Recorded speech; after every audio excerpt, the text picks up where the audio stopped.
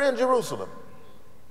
It is the time of the Passover, and there are all kinds of pilgrims making their way through Jerusalem, but they seize Simon of Cyrene.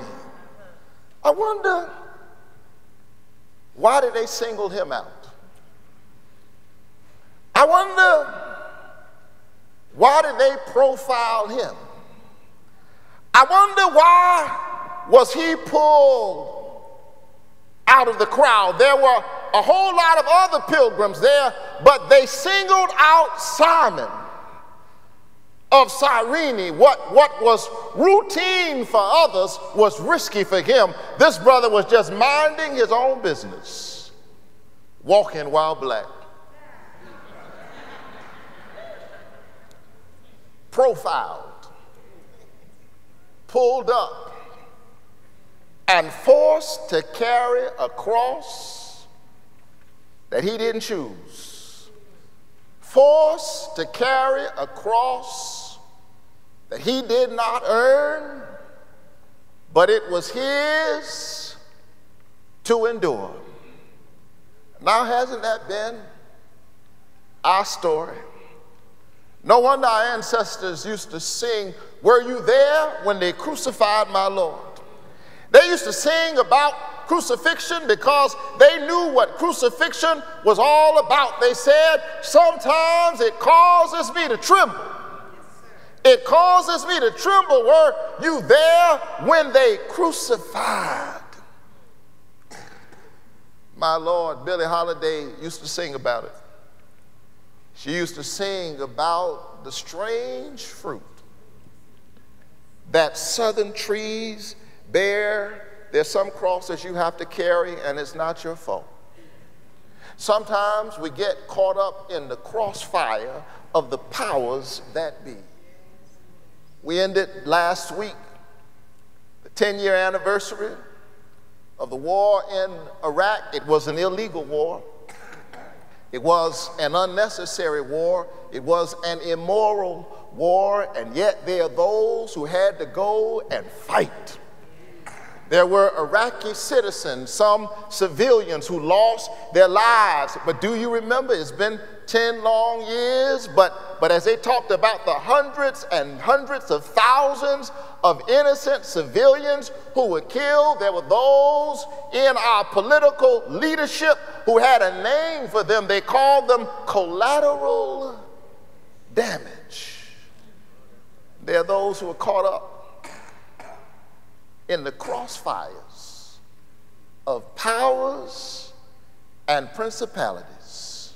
Didn't earn the cross, wasn't on any mission, just going about their own business and caught up in the crossfire. I watch with great interest as our Congress debates the need for better laws to govern firearms in our country, a country where there are more firearms than there are people. And while Congress plays games, our children and our people are literally caught up in the crossfire. Collateral damage. Hadiah Pendleton was her name. Precious young girl who had just participated in the president's inauguration, doing the right thing, doing what she was supposed to do, and trying to find some shelter from some rain, got caught up in the crossfire. I don't know what kind of cross you're carrying tonight. Maybe you feel like somebody just pulled you out and singled you out. And what ought to be routine, what is routine for some is risky for us. I don't know why they singled out Simon of Cyrene. Why did they ask him, boy, give us your ID? Show us your birth certificate. What was routine for others was risky for him. And we don't hear anything else from Simon, nowhere else in the Gospels. And I can't help but wonder what became of this other man.